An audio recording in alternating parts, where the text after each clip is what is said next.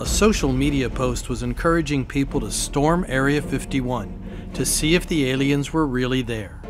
More than 1 million signed up. Area 51 was big news.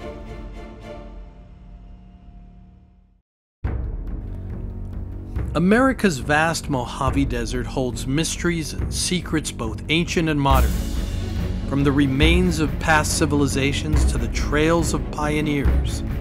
From once thriving ghost towns to the decaying remnants of old mines.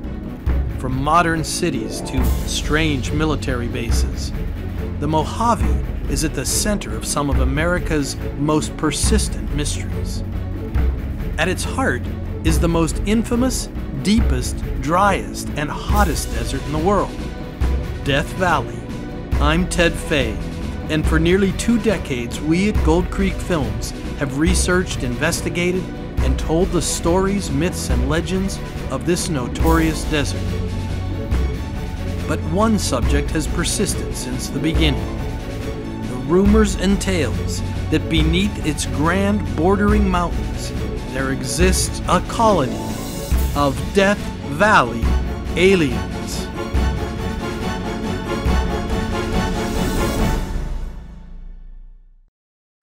For a lot of reasons, it seemed that now was the time to explore the subject. I brought on Gold Creek team member Tim France. Tim's first-hand knowledge of the places and stories of the Mojave is second to none.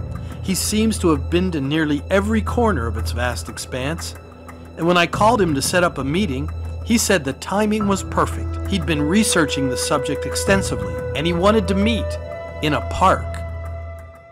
Been noticing an uptick in these stories and these legends or tales for the past 1.5 years. And then after the Senate hearing with the DOD on the subject of UFOs, there seems to be even more interest in this subject. Some people are even saying that the earthquakes have something to do with it. Honestly, I was going to talk to you about that. Because, you know, we just had the big 7.1 earthquake. I mean, we haven't had an earthquake for 20 years.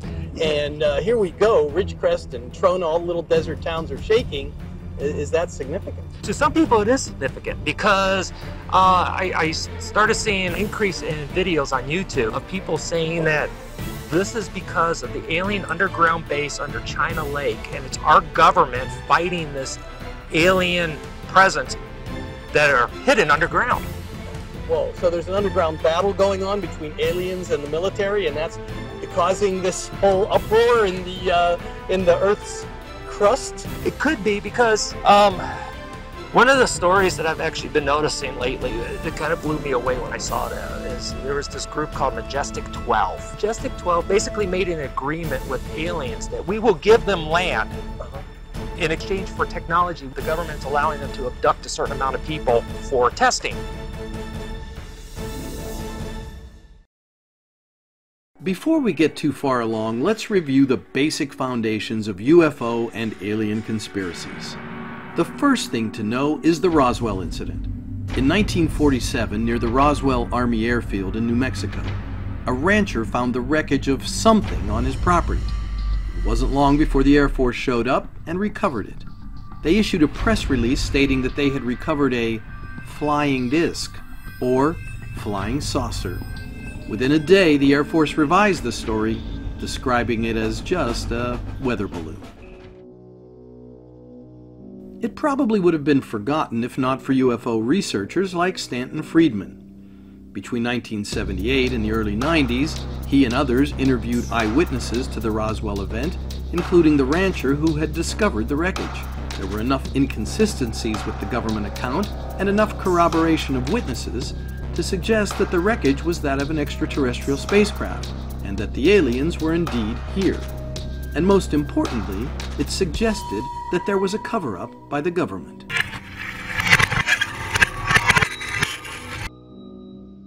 Friedman and the researchers used the Freedom of Information Act to gain access to government papers. Former insiders also leaked documents. One of those leaked was an alleged executive order by President Harry Truman in September 1947, shortly after the Roswell incident. That order formed the Majestic 12, a code name for a top-secret committee of scientists, military leaders, and government officials to facilitate recovery and investigation of alien spacecraft. Its mission has since expanded over the years, including cooperation with aliens, creating alien colonies, and reverse engineering alien technology. Reverse engineering meaning that engineers can take an existing spacecraft and figure out how it was built and how it operates.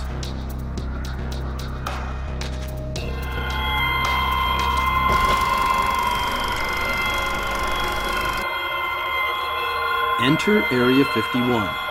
Though no one's quite sure how it got its name, the official designation is Groom Lake, named for the dry lakebed salt flat that made it the perfect site for a new airbase in 1955. The facility was established by the Central Intelligence Agency, the CIA, to develop a high-flying spy plane called the Lockheed U-2, a, quote, strategic reconnaissance aircraft, end quote, as it was officially called. From the days of this first project, the base has been top secret. It's run by the U.S. Air Force and is within another facility called the Nevada Test Site. In 1955, the Cold War was intensifying, and both the U.S. and Russia were trying to spy on each other without detection. Secrecy was top priority. Groom Lake, or Area 51, surrounded by several ranges of mountains and isolated in the Mojave Desert, was the perfect place to keep new technology out of sight.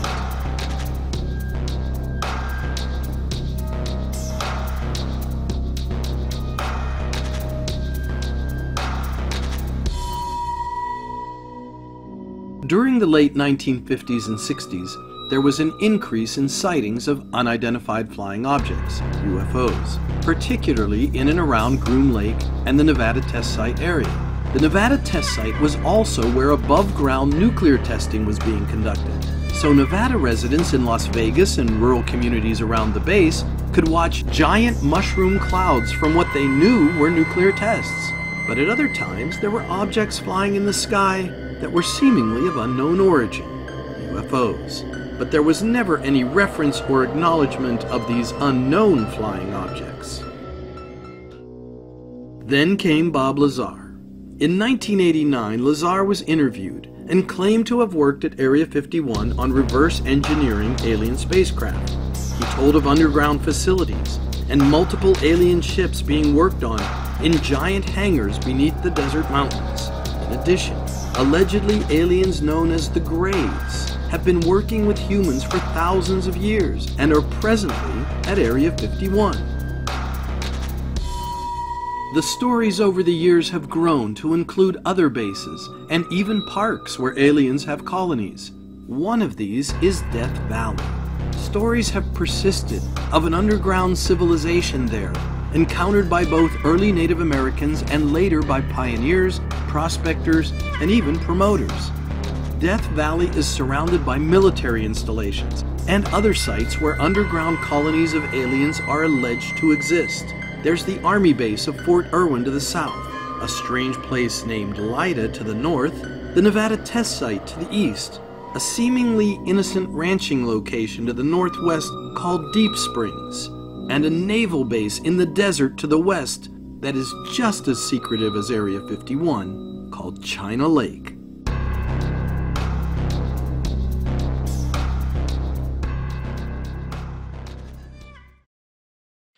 Well, supposedly the aliens under China Lake and under Deep Springs have been violating their agreement. So the U.S. government has started taking care of the issue, supposedly. So you mentioned those places, and you've even said that there's a network of underground tunnels and underground transport systems for aliens and bases and that kind of thing? Yeah, so that you know, little backstory. I have a friend who's really into this stuff. Yeah. With me, I take it as any type of legend, Native American, urban legend. I just take it as a legend. To me, I see it as face value. Right. But again, because of the uptick, I went to my friend and I asked him about supposed underground bases. Right. And this is what he gave me. So what in the world is this? Supposedly, this is a map showing the actual underground bases. The circles are the actual bases, and the lines are the generalized location of where these tunnel systems that connect these underground bases are located. Wow, so they go all over. I mean, from Tulsa to Colorado Springs to Carlsbad to Chihuahua, Mexico. And it looks like Tonopah, Nevada is kind of a hub. Yes, there is a mountain up there called Quartzsite Mountain that it's rumored to be a multi-level underground alien base, which is, and Quartzsite Mountain is actually located in the test site. Huh. So let me ask you this. Before we get into the test site and some of these locations and where some of these bases may be and everything, you had said there's could be a connection to ancient writings on rocks that would actually indicate where some of these tunnels might be. There's a lot of petroglyphs here in the Southwest. Well, it's interesting because if you're talking about petroglyphs, you're talking about things that are very old, right? I mean, that even predate the Native Americans here. Many of them do. The groups that are currently here in the Nevada and Eastern California, they came here roughly around 1100 AD. Okay. Give or take a few hundred years. But you can tell the difference between which ones predate the groups that are here and which ones are done by the groups here by how bright they actually are in the rock. Well, I guess my point is that if some of these hints are hundreds of years old, which predates any American sightings of UFOs and aliens and that sort of thing,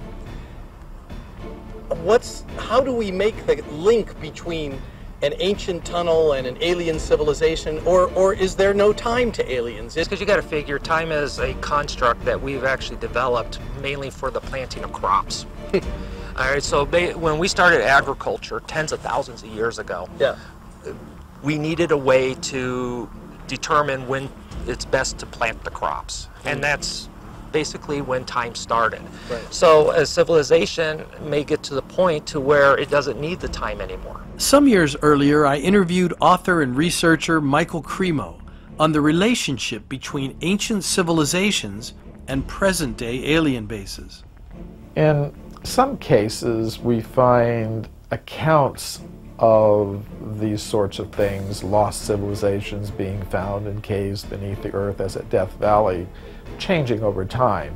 You know, people initially attributing them to remains of some ancient civilization, perhaps in more modern times attributing them to the influence of UFOs and extraterrestrials. I think at some deeper level, the two things aren't that much different. Whether we're talking about ancient wisdom traditions that speak of us being in a cosmic hierarchy of beings, or if we talk about the modern UFO alien abduction type of phenomenon, I think they're just two versions of the same thing. The idea that we live in a multi-level cosmos with each level inhabited by different kinds of beings, and with also the possibility of beings on our level interacting with beings on other levels, or vice versa. I think this is essentially the same kind of phenomenon, just going under different names.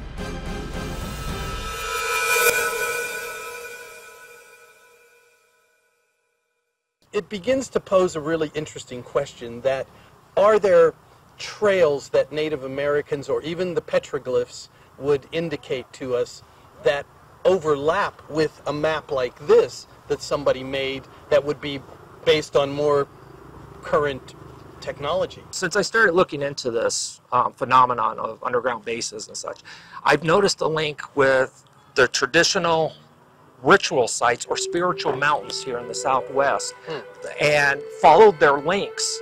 And it's amazing how many times they actually will cross over a particular point on this or be very close to an existing underground base. Well, that's amazing, and that actually gets to exactly what this project is all about. Really finding those links between the old technology, as it were, to try to discover and connect with these alien tunnels and bases, and the modern technology and what we know about where these places might be. So in our travels, I understand you're going to be our tour guide, basically, and take us to these places where you believe they not only overlap, but they kind of come in sync, and we actually may be able to see both layers of the ancient and the modern technology in one place. Is that what we're talking about? I'm so intrigued with the native culture and legends and stories, and because I'm a firm believer, every legend has a grain of truth. So there are legends, or there's even petroglyphs of alien or UFO encounters, and the petroglyphs are just amazing because that's just written in stone. That's not forgotten. It's not a foregone conclusion. It's not where, oh, did he remember correctly from his grandfather the story? No, it's actually carved in hard rock. It's carved in stone, written in stone. So Tim, this adventure that we're going on actually takes us to some of the most secure, guarded, and potentially some of the most dangerous places in the world, right? Yeah, we are actually going to be spending time along the northern border of the test site, or Area 51 as people call it, because a lot of these spiritual sites are just north of the test site or literally just over the border in the test site. Wow, so that we're actually going to sort of be, we don't want to get in trouble with anybody. That's not our intent. We're not those guys that go out and try to cross the border and see what's going to happen. But we are the guys that want to circumnavigate this base, try to see as much as we can, and try to see what, in terms of the base itself, with where there are rumored to be tunnels and colonized areas of aliens, that line up with the ancients, right? Yes, and there is one particular mountain. It's a sacred mountain, and I'm gonna keep the name a surprise for right now. Yeah. But we are gonna actually be so close that you probably can hit it with a spitball. My quest to find out about Death Valley aliens is taking us to regions around Death Valley. What seemed to me would be a direct visit to the Valley of Death is turning into anything but. We head to eastern Nevada, then we go north. So you say right now we are actually running parallel to Area 51, is that right? Yeah, Area 51 is due west of us. Right now we're heading north, so we're going to actually be on the northern border of Area 51. So how secure is this? I mean, as I look across the mountains there, and I see sort of this green here in front of us, because we're sort of a oasis area in the desert, right? Yes. Right now? Right now we're in Brannigan Valley. There a lot of ranching, a lot of farming went on in this area for years. Right. There's a wildlife refuge right here? Yes, it's further south. So there's a lot of tourism and everything that goes up and down here, right? Highway 93 in Nevada here? Yes. This is also one of the main trucking routes to get to the remote areas of Nevada. How much of it do you think is sort of a buffer between here and what some would consider the most secretive base in the world? Quite a bit of a buffer. To get to Groom Lake, you have a minimum of about 4 mountain ranges to your west. And these are little mountain ranges. These are actually very vulnerable. So Groom Lake is what exactly in relationship to Area 51? A lot of military aircraft are tested in this area because it's just a perfect area. You have a nice wide open range of this ancient lake bed. It's a dry lake. It's a dry lake. There's not a lake at Groom Lake. Correct. Right. So you have this beautiful wide open area far from peering eyes. And what better place to test aircraft? Right, right. Because right now, what you don't realize, we are totally in controlled airspace right now. Now, when you say totally controlled, what does that mean? This is what they call an MOA. It's a military operation area. Okay. And this is airspace that is controlled by the military. So I guess what I'm getting at is, even though, you know, you may stop at some place and things look nice in your little restaurant or whatever in this neck of the woods, everything is really kind of controlled and under the Department of Defense, right? Nellis that actually controls this airspace. And Nellis is the Air Force base. Yes, north of Las Vegas. Is Nellis the entire base under which Area 51 falls, or is that a separate base? That's totally separate. Now, Nellis is different from the test site. It is different from the test Yes. site. I see. Not only do you have the Department of Defense, you also have the Department of Energy and a couple other agencies that operate out here. All of that kind of technology, all of that just sort of comes up when you're in this neck of the woods talking about Area 51, the test site, Nellis Air Force Base, all of those military operations that are just, you know, hidden from us that we don't know about, and you know, go on a daily basis. I mean, they must be doing something. Well, yeah, it's the largest base that doesn't exist. Okay, this is where I want to take you. Now, those Indian legends about craft and beings from beyond the stars, Right. was just up here. So, just through this barbed wire fence. Which we get to disengage. Yes. So let me go ahead and open this up and we'll head right in. All right, sounds good. When Tim got out to open the gate, I knew we were starting on an adventure. Remote fenced gates are designed to keep most people out. But Tim had been up in this area enough times, so I figured he knew what he was doing. Not only that, but even though we were seemingly far from Death Valley, we felt it was important for us to go to this place to understand anything at all about Death Valley alien. Is that Area 51 on the other side there? No, we're a little bit too far north right now. We are about, I would have to say about 10 miles north of Area 51 right now. So where we're headed right now has to do with the Indian lore, the petroglyphs you talked about, and all of that kind of thing. That is absolutely correct. This whole area is really beautiful. I mean, every time I come to Nevada, I really fall in love with the landscape, how so quickly you can become so remote. Like, back there is the paved highway, but we've just gotten off for a few miles, and I don't think we've got a few miles yet. And I feel like I'm in the middle of nowhere. Like you said, I mean, I think our quest is more to really determine if there's evidence for the underground tunnel transports and the bases, and if there's any evidence at all from history, prehistory, petroglyphs, Native American stories, wherever the information might come from, that would help us with this. Okay, we are in the petroglyph area, so let me find myself a parking place.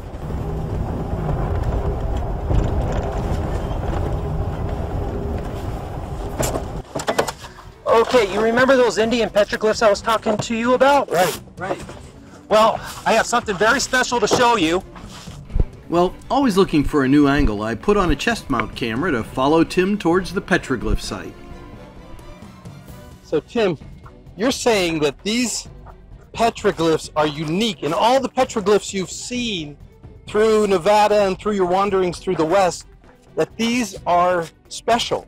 They are very special, especially if you're a UFO investigator. Yeah. And trust me, wait until you see these. What am I seeing here? You have this craft here. You have this very large being with what looks like a third leg or third appendage. Here, you have two other people or two other figures that don't look the same. They're a little bit bulkier.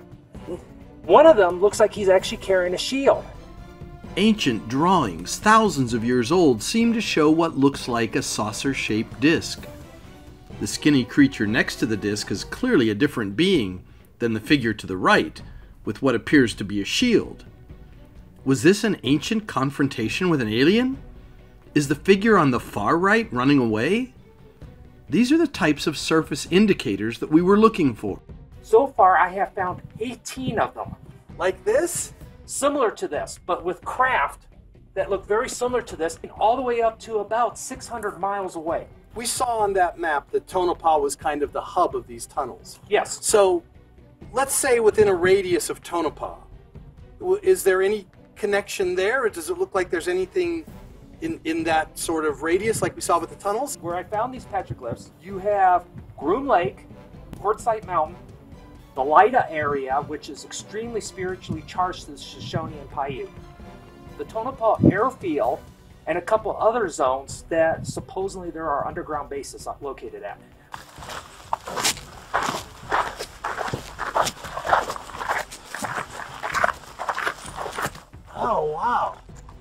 Tim, so I see this here.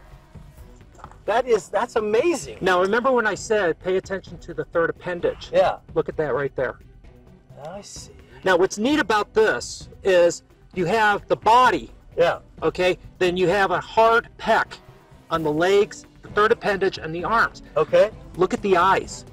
They left the eyes alone. So it's almost kind of like a ghostly, haunted look. They're like there, right? But they're like hollowed in a little bit? Yes.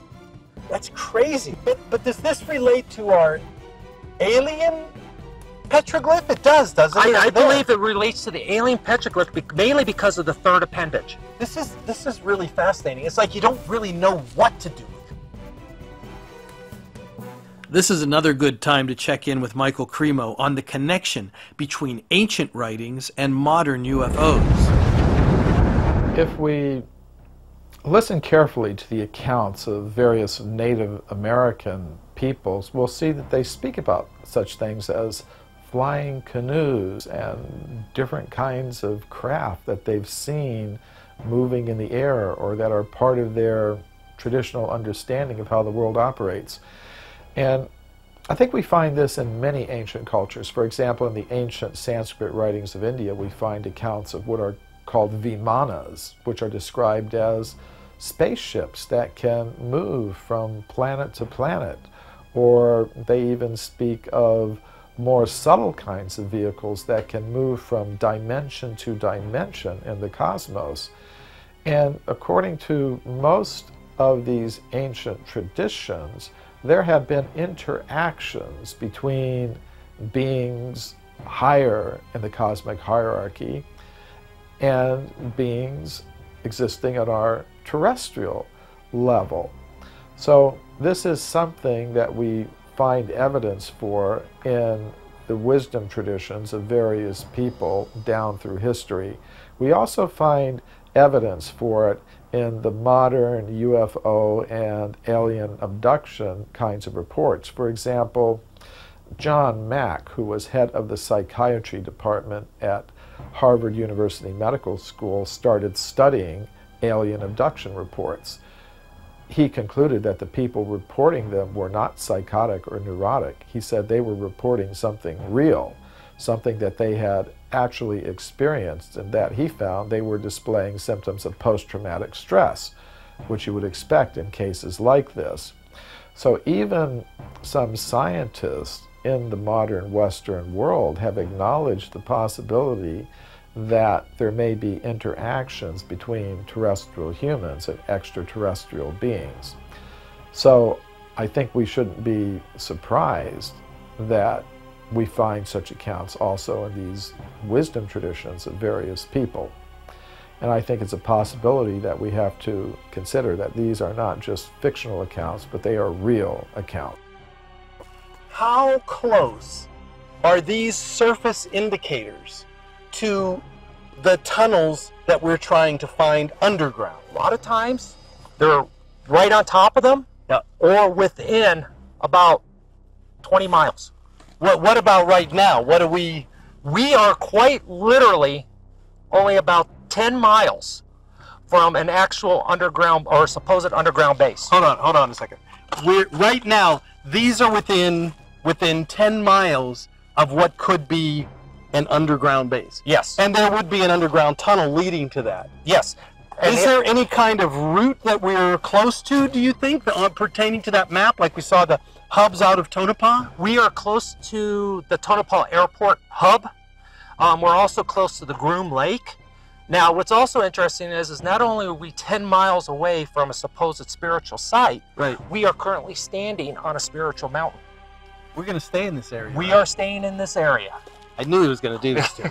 I knew it. So we're going to stay in one of the areas that possibly is one of the most susceptible to alien visitation and possibly within reach of alien colonization on the base that's nearby.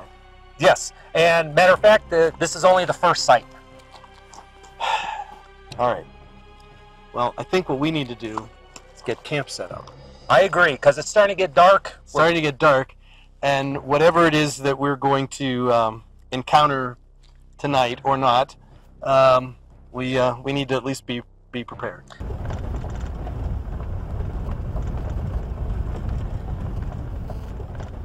The sun was setting as we headed up the mountain, trying to find a camp with a level spot for our tents. The fact that ancient people here on this site may have recorded actual accounts of alien encounters made me wonder if where we were might actually be a meeting ground, or even a mountain that might hide a tunnel for alien transport. Our camping place was near an old cabin where men once lived while working a silver mine nearby.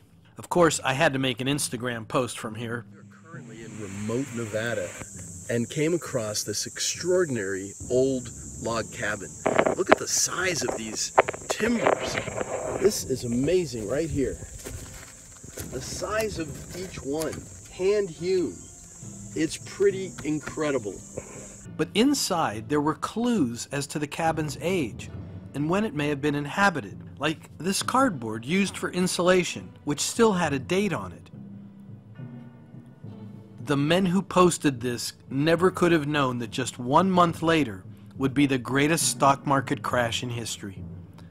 Maybe in some way this cabin is like what Michael Cremo was talking about. Multiple phases had taken place inside the cabin over time, but it was all here, and it was still the same cabin. As it was getting dark, we set up camp in the most level spot we could find. With so much talk of aliens, both ancient and modern, I felt like I needed to sleep with my boots on in case they paid us a visit. Tomorrow was going to be a big day.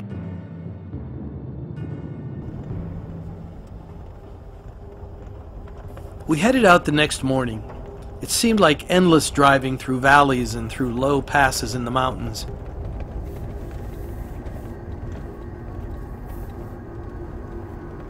And finally we hit the highway and headed to the little town of Rachel.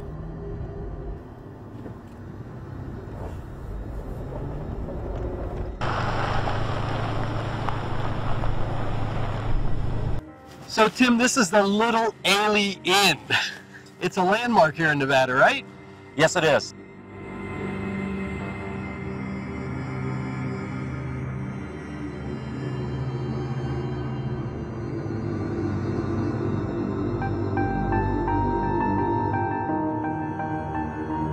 A lot of people don't realize it, but Rachel is actually the youngest town in Nevada. So when we came in, we kind of came in from the backside, like most people come in on the highway called the Extraterrestrial Highway, right? Yes, we actually cut off half the trip by just taking the back dirt roads from where I took you from the petroglyphs. Well, you know what's interesting about Rachel is I was here about 10 years ago, and we did an interview with Pat, who owns the Little Ailey Inn. And it was actually Pat that said, under Area 51 are bases, additional bases, which connect to bases in Death Valley. And that's where we first got this whole idea and heard this whole notion about Death Valley aliens, that there really would be a connector of some kind. There's a very good probability that tunnels from several places will go into the Death Valley area. I've heard about a colony of beings supposedly that are there. I can't prove it because I've not seen it. I've been told that there's some on Mount Irish, also in a tunnel. Can they go that far? I'm sure it could be done. What I hadn't paid attention to in Pat's interview until I heard it again for this project was that she mentions Mount Irish.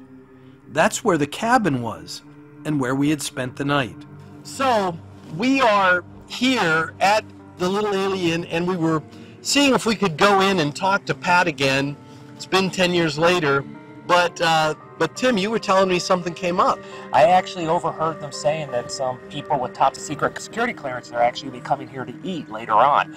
And so we cannot film inside. So people coming here to the Little Ailey Inn with top secret clearances, and they don't want anybody else in there. Well, it makes sense. I mean, because we are literally just a hop, skip, and a jump away from the base right now.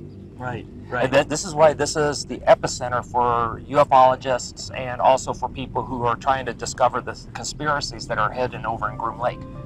And when you say the base, we're talking about Area 51. Yes. Right, right. And so that's why this place is here, is sort of a tourist attraction, the Little Ailey Inn, and it's on the extraterrestrial highway, so they really play it up, right? Yeah, sure, play with the extraterrestrial. Think about it. The state of Nevada is playing it up. Right. Because the extraterrestrial highway is not just a local designation. Yeah. It's actually the name that the state has given to the section of road.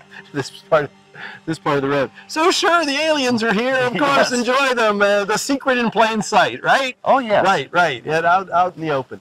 Well, we have our next destination is where again? It's Quartzsite Mountain. Quartzsite Mountain. And it's believed to be an alien underground base is actually believed to be in that mountain. And what's interesting is if you go off of, follow Sacred Mountaintop to Sacred Mountaintop, Quartzsite Mountain actually perfectly intersects with a direct line to the from the mountain we were just on to another mountain range that is considered sacred.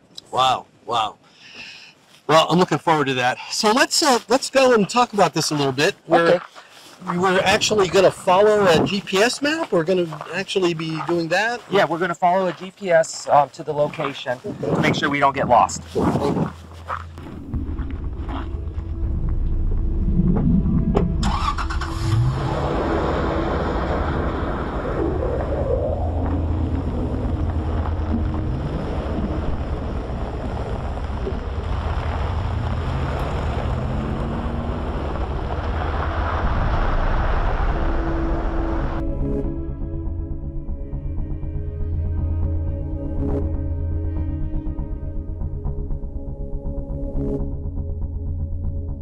Noticed we turned off the extraterrestrial highway. Yes. And so we are now heading which direction now? We are heading southwest right now. Southwest. And we're heading towards Area 51. Yes. So at what point do you start getting security and that sort of thing? It's like right on the border. So they don't really do anything unless you really cross right over where the sign is. Well, it looks just as innocuous and kind of pretty as the other valley we were coming through that was in Area 51. Now, how many times have you been on the border of Area 51? A couple times. So does it ever make you nervous? Like I feel a little nervous right now. Like this is something I've always heard about, Area 51, but I've never really ever gone to the border or seen where it is. It doesn't make me nervous for two reasons. I'm not doing anything wrong, and I'm not crossing the border. Yeah, well, my friend that I've been talking about, Your friend that's going to do the interview with us? Yeah, okay, keep dreaming. My friend, he actually was greeted by a gunship, an Apache gunship. You mean a helicopter? Yes. Whoa. But he was kind of an idiot and drove a little bit further in than he should have. Well, we're not going to do that. We're not going to test the boundaries. We're not going to do any of that stuff.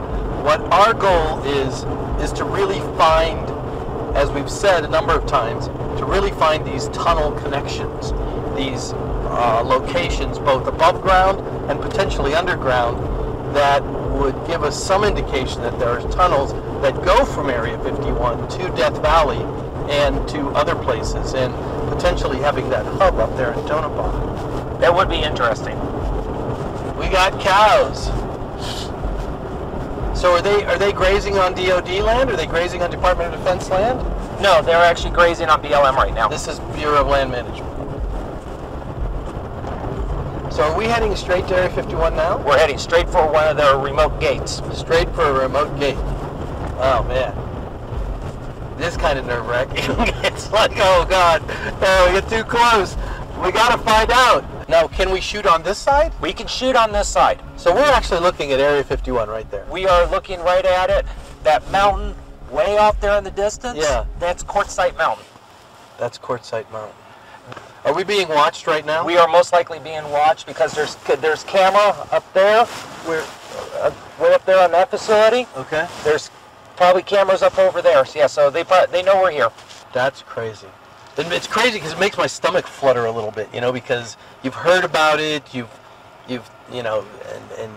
seen documentaries about Area 51. It's so famous, it's so well known, and here we are at the border.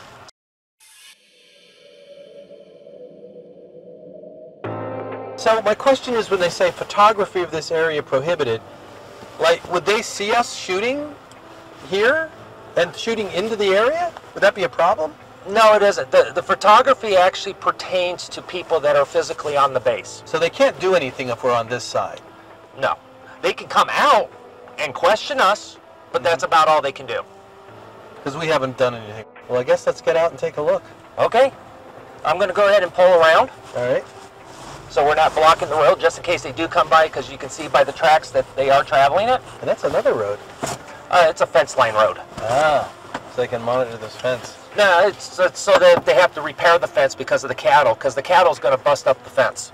Because they're going to, you know that saying, everything's greener on the other side? Yeah, yeah, of course.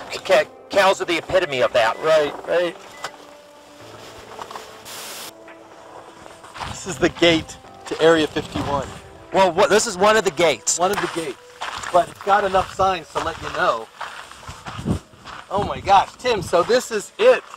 This is Area 51. Yes. So Tim, like, I'm actually like quasi trespassing here, right? I'm partly in Area 51. That just means they'll arrest your hands. Oh, great. But clearly they don't like pictures around here. No, and that's why I kind of like to have us hurry up and finish this. Yeah, yeah. Because yeah. we don't know how they're going to react to us. They may be nice. They may be a little bit mad. Mad. Yeah, yeah. But it's incredible though that we're here, and you pointed out, you said that mountain down there, that's Quartzite Mountain there that we can see? Yes, that is Quartzite Mountain. Yeah. And that is where the supposed underground alien base is located. I see.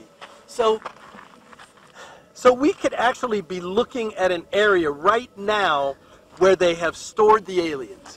Not really store them. It's supposed to be the location where we've given them an underground base. An active base, like a colony. Yes. So we've allowed them to sort of colonize Quartzite Mountain. For our purposes and what we're concerned about is the potential that there might be tunnels that lead from the colony of Quartzite into various areas around here. Yes. Right? And even all the way to Death Valley. That these tunnels might be corridors for transporting aliens so people can't see them, that kind of thing, to various bases. Yeah, and where we stayed the night, like I said, that's Spiritual Mountain.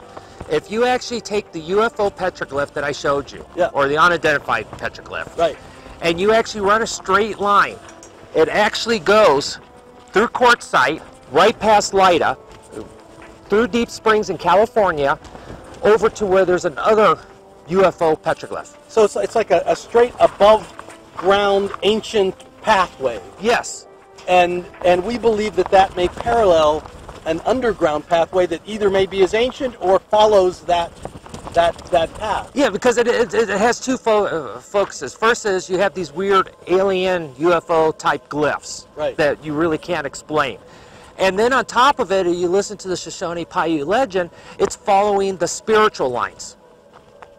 Right. Can't believe we're out here. I've never been to this border of this base of Yes. Area 51. You had said there was a series of lakes, you said, that were sort of concentric circles. So describe that to me, and so we can kind of visualize that. Essentially, they're circles that's come out from a central point, and a lot of ufologists who see these. These are like little lake beds? They're dry lake beds. Dry lake beds, and they're in circles, and they're varying sizes. Yes, and a lot of ufologists believe these are actually landing pads. This is all getting way too interesting. Way too interesting. This is really fascinating. So what's our next destination in relationship to this? So we understand that we're here because of the Native American, the spiritual connection, the connection between the petroglyphs leading us this way, Area 51 being right on the path. What's our next destination now for tonight? Our next destination is to an area called Project Faultless, which was a DOE site where they were detonating nuclear explosions underground. And you think possibly for what purpose? It's not what I believe. It's, again, what a lot of ufologists believe. Your friend. One of my friend being one of them. That we're going to interview. No. And he believes they're using the nuclear explosion as a cover story for other events. Be it a new tunneling machine put in place, a new underground base was being built. Yeah. this has been extraordinary, being here, being right on the border, seeing that it's guarded with just a little padlock there. And a flimsy chain and a little bit of chain link. A little chain link. Well, let's leave the border of Area 51. Let's go see if we can find the connector to port site. Okay. All right. Well, it was incredible being at the border of Area 51. Just the idea that we were being watched, that crossing the border, as remote as it was, could literally end up in a confrontation with the famous commandos, or even a Black Hawk or Apache helicopter.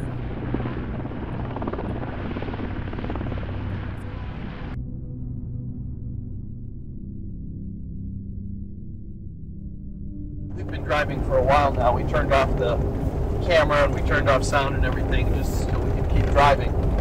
But it's been a while since we've seen anything like services. And certainly back here where we are in these dirt roads, this is really, really remote Nevada. Yeah, as a matter of fact, we don't see services onto Eureka, which is about another 150 miles away.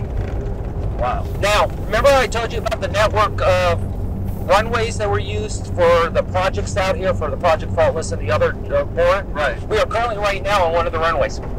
This was one of the runways? This was one of the runways. It was actually a section. It was actually an X-shaped runway. And then there was another runway that ran parallel over this direction here. Man, it has been such a ride out here. Where are we? Are we getting there, Tim? Yes, we are actually turning right now. Project Faultless. Oh my gosh, wait, look at this, is great. Look at this. This is like a transition into another world. Look at that mountain ahead of us, this dirt road, through this little cut in the road. I mean, it looks like we're going into another land, honestly. Well, wait until we get on the other side. Glad I took my nap earlier because I'm wide awake now. But nothing will get me more awake than trying to find these tunnels connected to Area 51.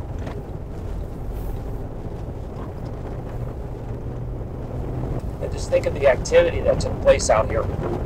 All of the activity, nuclear activity, people running around with a bomb, a nuclear bomb out here. When we get to the point, we are not allowed to dig or pick up any rocks. We can't dig or pick up any rocks at the location we're going to? Yes, they actually have signs that actually say that because it's still hot. So it's still radioactive? The ground underneath where we're going to be standing is still molten. What's our risk of exposure to that? Very minimal. Because they say it's safe. Because it's so far underground? Yes. But the rocks could be radioactive? Yes. Okay. I don't know how that works. There is Project Faultless. That's it? That is Project Faultless. That's it. There's a marker on it. Yes. Now, before we get out, yeah, you see how tall that caisson is? Yes. The ground used to be level with it.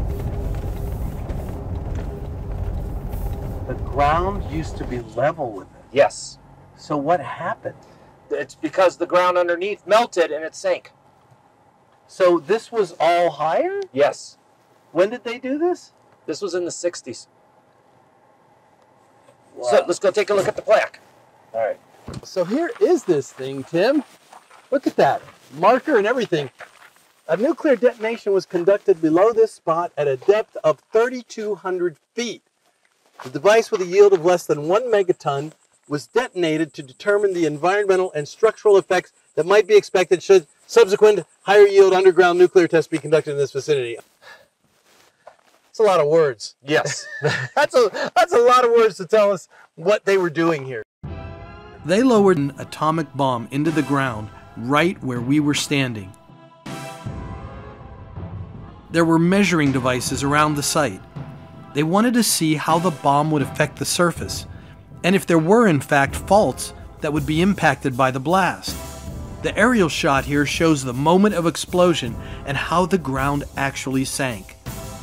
Today, it's obvious that Ground Zero sits in what is essentially a nuclear-made crater. But we know there are other reasons why they might have put this here, why they might have done this particular test here, right? There are other reasons. Yeah, it has been speculated by my friend and some others that this was one of the connecting tunnels to the alien underground base network. Right. A problem arose.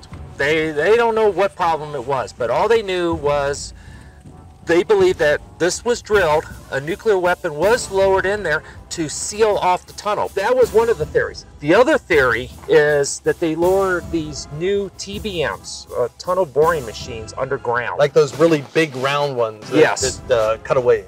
But what they believed is this, plus also all the other drill holes, were used to lower these new drilling machines to build an underground base. These drilling devices were are supposedly new ultrasonic ones that vaporize rock. What's really fascinating is that this place really could be an underground base, could be an underground tunnel. We could have aliens 3,200 feet below us, or at least a tunnel to Quartzsite maybe, right? The base over on Area 51. What about our mystical lines over the Native American, the petroglyphs? Now, the petroglyph panel I took you to is a little bit further south than this location. All right. But there is another one, quite literally 22 miles over this hill. Okay. Okay. And its line connects directly up to a spiritual line. So we're pretty close to just being on the route, either to the Nevada test site, to Area 51, or within the spiritual connector of the petroglyphs. Yes. Now this part is in no excavation, drilling, and or removal of materials is permitted without government approval within a horizontal distance of 3,300 feet from the surface ground zero. They call this ground zero location, Nevada state coordinates.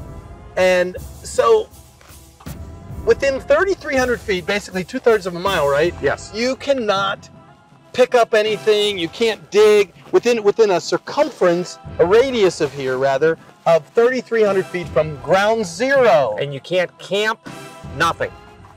Wow. Wow. That's incredible, because they're afraid that It's because of the radiation from underground was seeping up, and little rock that you take home for a souvenir all of a sudden becomes your worst enemy. I cannot pick up the smallest stone, even that one, nor should I be touching it, because 51 years later, apparently these little rocks here could all be radioactive, because right there is Project Faultless, and here am I. You can see my foot.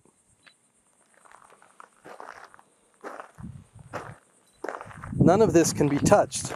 This rock here, I am prohibited by law from touching that rock right there.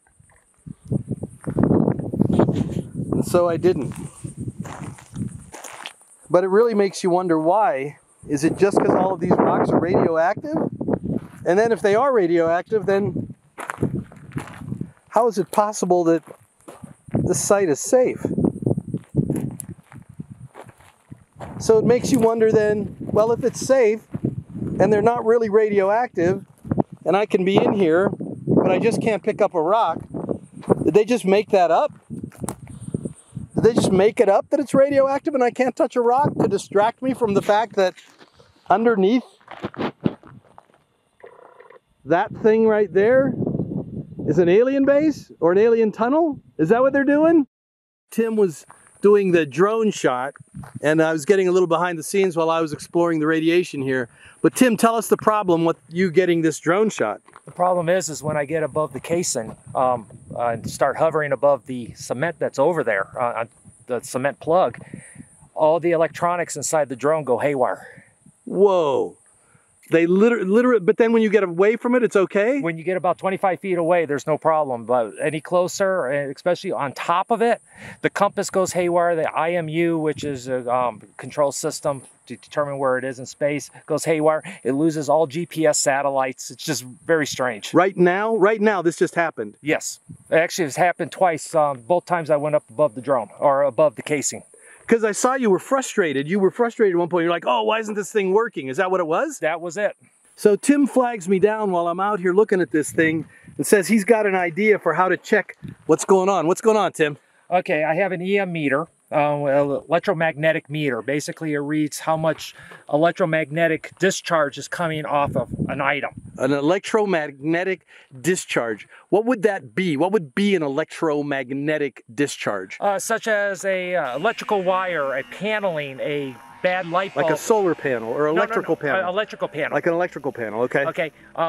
Anything dealing with electricity that will generates electricity. Yes. Something that generates We electricity. generate electricity. The planet itself, its background EM radiation is anywhere from 300 to about 400 milligauss. Okay. All right. So I wanted to see what was causing the drone to go haywire. Okay. So I pulled out an EM meter, and if you come here, okay, we're pretty high in this area. At this point, we're 900. But watch what happens when we get closer to the caisson. Okay. It's going crazy. It's going up the higher we go.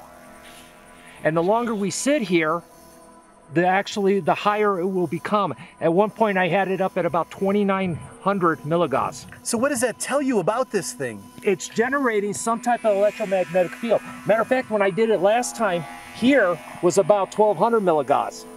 So it's actually dissipating now. Whoa, so it's some sort of field that goes in and out. Yes, it's actually fluctuating. Maybe with aliens beneath us that are generating electromagnetic fields in and out as they go through the tunnels. But what's amazing is the higher you go, the higher it goes. The higher it goes. And that's where the drone was going haywire. Wow. Because the drone's going to cease working. Its collision avoidance system, its compass, all that is affected by EM. Whoa. That's so crazy. This thing, had you ever seen it go like that? Can we see it one more time? Sure. Had you ever seen it go crazy like that? Only when I put it next to an electrical box when I was trying to find a blown fuse. So we got low in the 500s. And we're just steadily climbing the higher we go. Let's see, let me get in there.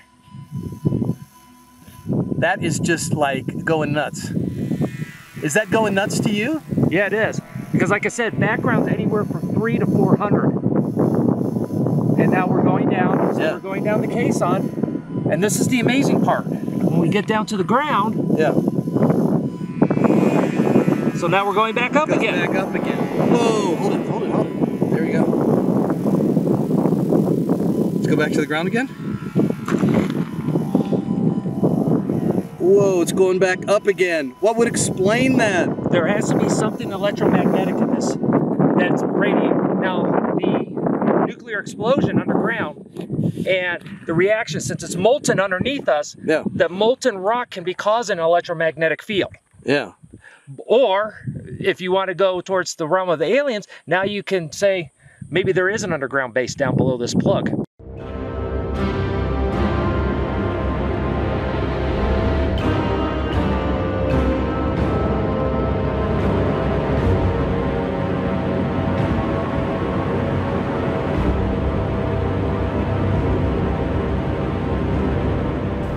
Tim, that was incredible. That was one of the most fascinating experiences I've had in the world of aliens here. This is really interesting. It's actually pretty surreal, and to think that this is not on a government facility. That's the amazing part. That is the amazing part. Though we had to go through a government facility to get here. Yes, and they still monitor the area. And I'm sure they do, because they have those restrictions. I couldn't touch the rock, as you remember. Yeah, last time I was out here, they had more signs, more signage.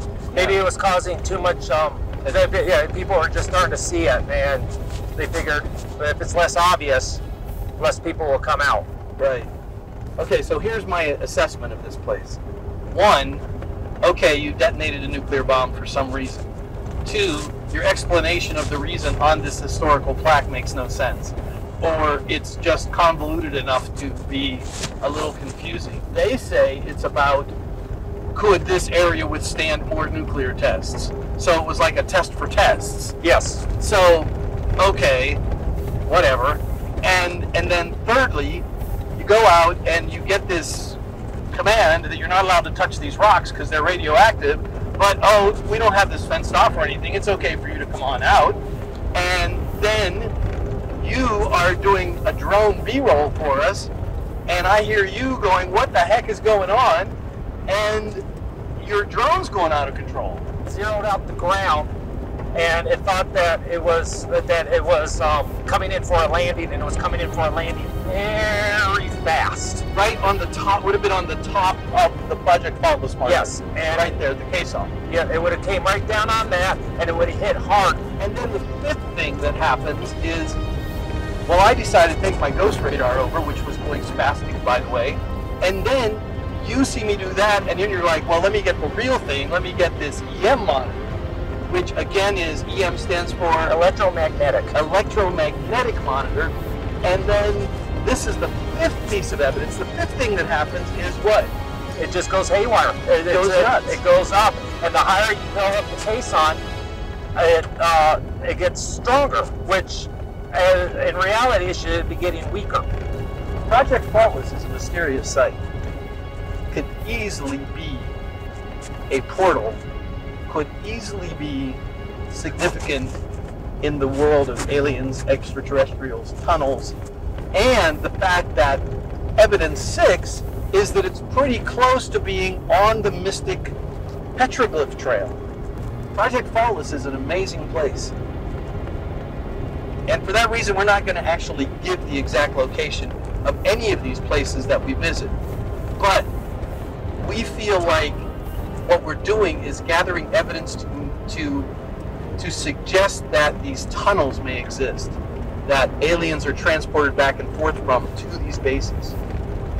Maybe not on Area 51, but we've come to a very, very interesting part of Nevada and the secrecy behind these bases, tunnels, and aliens.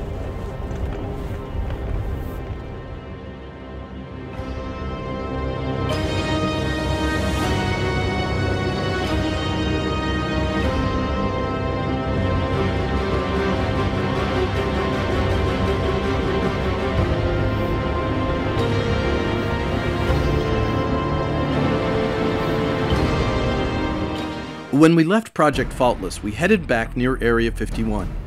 Tim and I agreed that the places we had been all had a weird, dark, even sinister feeling that you could cut with a knife.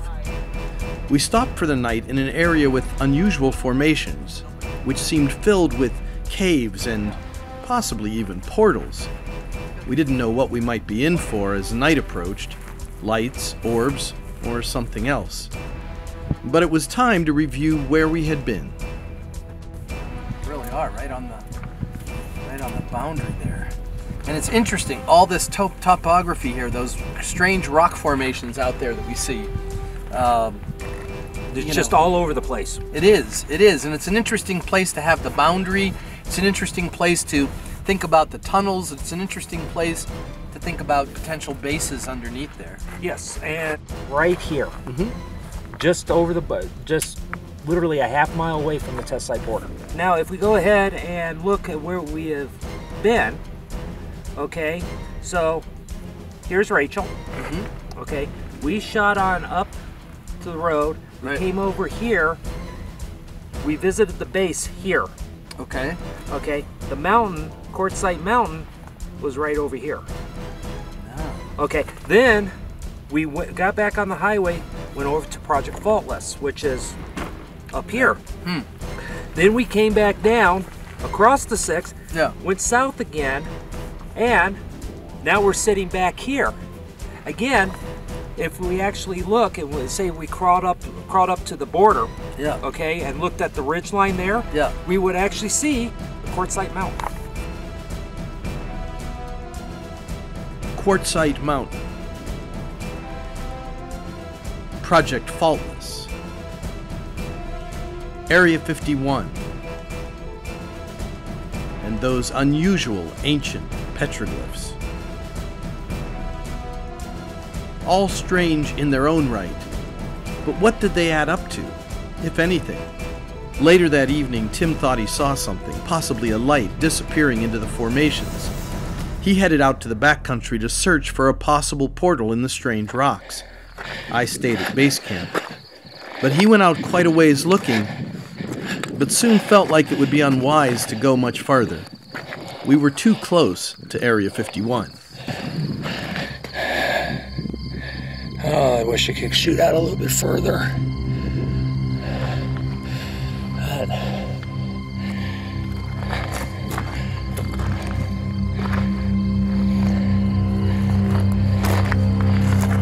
Tim made his way back to camp, and I went out to meet him. And that was the end of the hunt. We do. I mean, we're on the edge of Area 51. We're close to. We are literally at the base of a spiritual mountain. Yep. We are on a spiritual track point Right. to another spiritual place. Right. So what are we chasing here? We've got a lot of exploring to do. Yes, we do. And that should be the end of the show. But when we were editing, I saw something. There it is. Did you see that? Tim had missed it out in the field.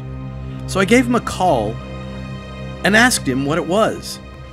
I was just wondering if you had seen it, or if it was something we missed, or what the heck it might be. I mean, it just looks really odd, to say the least.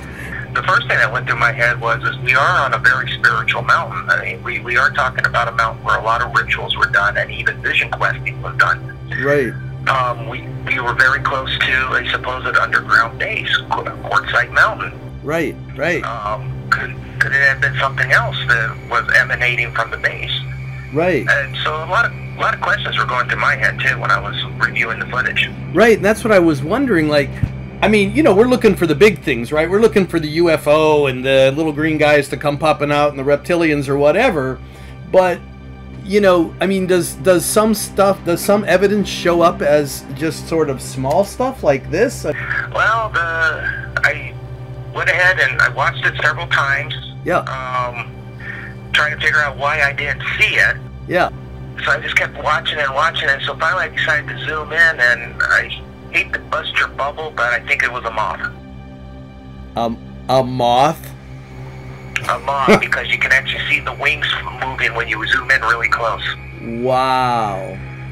Wow. It just looks so otherworldly. I mean, really, when you just look at it, it really doesn't even resemble a moth. But now that you mention it, I guess I can see it in there.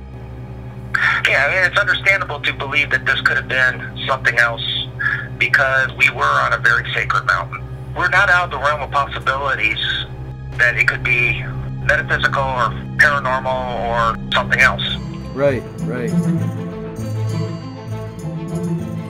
But moth or not, is it possible that this place is alive with activity from other dimensions? Maybe other worlds? Are we the newbies on the block? Those in charge at Area 51 would surely know about this, but perhaps there's nothing they can do. They're just employees, powerless to do anything about whatever is behind UFOs and other phenomena. And could it be that there's a paranormal aspect to all this? The UFOs apparently interacting with select witnesses? After exploring the bordering formations and phenomenon of Area 51 and seeking ancient clues, we come back and the Storm Area 51 thing hit the next day. Coincidence? You never know. But one thing's for sure, there's speculation that the aliens are here and have a base in a valley named Death. While we continue to gather evidence on its borders, it seems that all roads lead there, and that we may soon encounter Death Valley aliens.